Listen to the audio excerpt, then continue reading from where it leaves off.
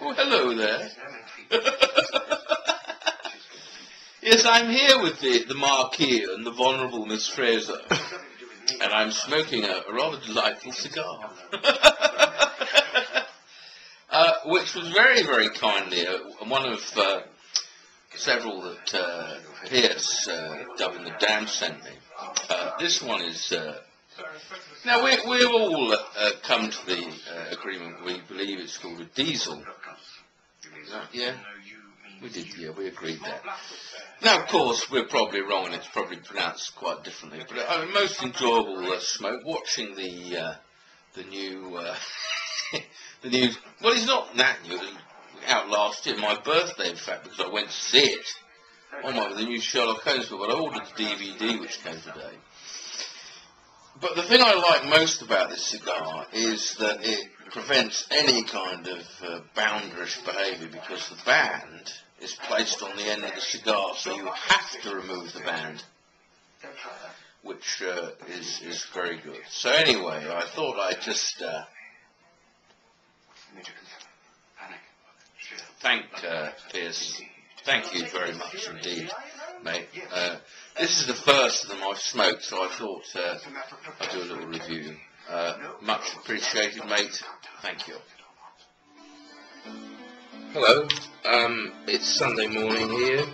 The Marquis and the Vulnerable Miss Fraser are long gone, and I thought I'd just do the second part of what is a little bit of a thank you video. Last night's was to Pearse, Dubinthedam, who sent me some lovely cigars. That diesel, I don't know whether that's how you pronounce it, who knows. I'm sorry, just turning something off there. It was very nice cigar indeed, and I very much enjoyed it, and I look forward to smoking the other ones. The part two of it, I've got a bit of a... The second part of this thank you is to the Pipephreaks, to the Count and Junior. Now, I'm hoping this is going to go well, because I've got a bit of a cold. Not surprisingly, because to be perfectly frank with you, the weather here is Baltic, as they say. Rain, cold, it's May, you know, whatever happened to summer, really. We had a week where I was able to sit in my garden, you know, colour the skin a little, and all the rest of it, but it's sadly gone. So anyway, enough of that.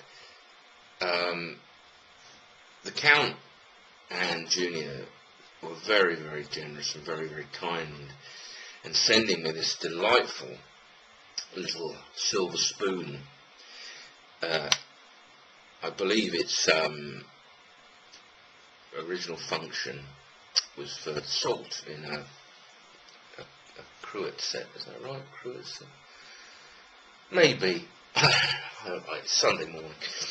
So anyway, the Count said that it would be a superb, because he saw the pathetic snuff spoon I bought from snuffstore.com. No offence to Snuff Store, but it was pathetic.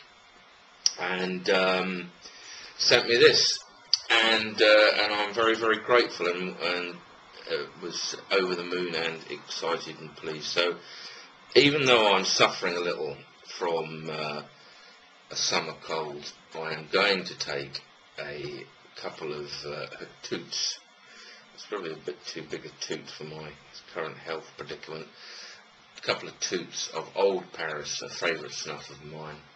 For those that don't know, it's a kind of coarse, moist snuff with Iraq, which is a kind of date liqueur as its flavour, and it's you know, quite pleasant. So here we go. The first toot with the new snuff spoon.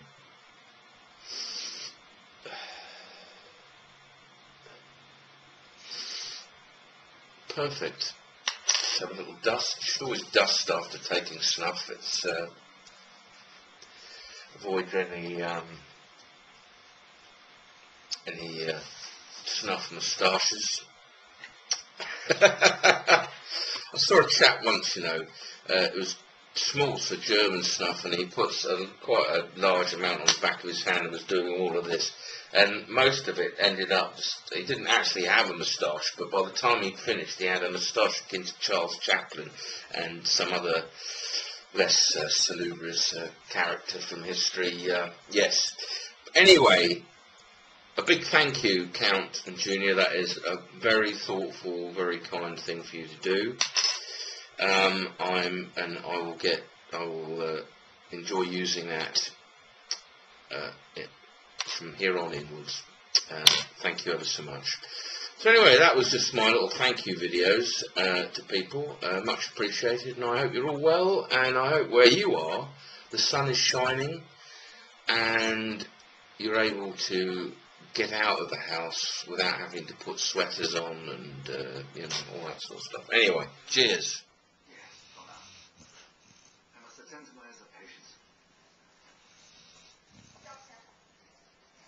Doctor, please.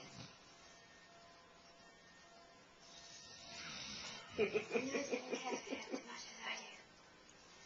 It's not your responsibility, it was his choice. He said that it was worse than this.